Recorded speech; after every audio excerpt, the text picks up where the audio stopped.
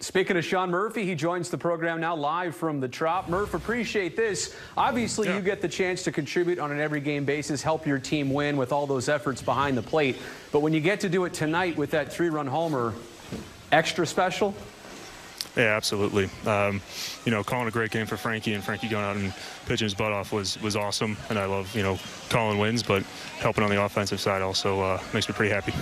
Murph, congratulations on that Gold Glove, brother. This is Dave Stewart. Thanks, Dave. Congratulations on that Gold Glove, man. So let me ask you, man, because I've constantly said that you're getting to know the league, you're getting to know your pitchers, and while you're learning the pitchers and learning the league, it does take a little bit away from your offense. Do you agree with that, or is that not true?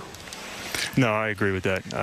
I put so much effort into game planning and, getting work done with the pitchers and making sure I'm back there prepared to frame and block and throw that, I don't always get the swings I need to get in. But the more I learn the league, the more comfortable I can be back there. Murph, I know you already talked about Frankie. I want to dive just a little bit deeper. Obviously, everybody knows he's dealing with trade whispers, all that stuff. Not to get you involved with that, but his approach through all this, what have you seen and how hard he's still working, putting all that stuff aside? I mean, Frank is a true professional. He doesn't talk about those kind of things or even mention them.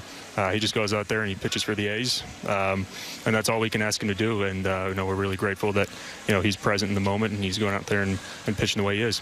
Hey, real quick, from a catcher perspective, has PitchCom been okay for you so far? Yeah, I'm a fan. I think there's a lot of pluses. Some things we probably still have to work out, but I think it improves some guys' rhythm, gives them some pace, and cuts down on cross-ups, and we don't have to worry about changing sequences all the time on second base.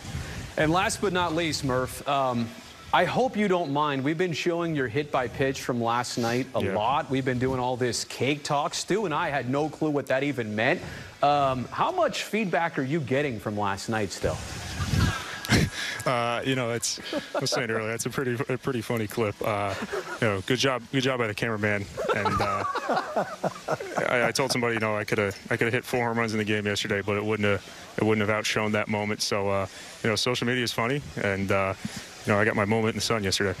Murph, there's that saying, if you've got it, flaunt it. I think that's how we'll end the interview. Appreciate it, bud. Right. Congratulations. See you later, Thank Cakes. Thanks, Steph. All right, Sean Murphy, what a good sport for joining the program.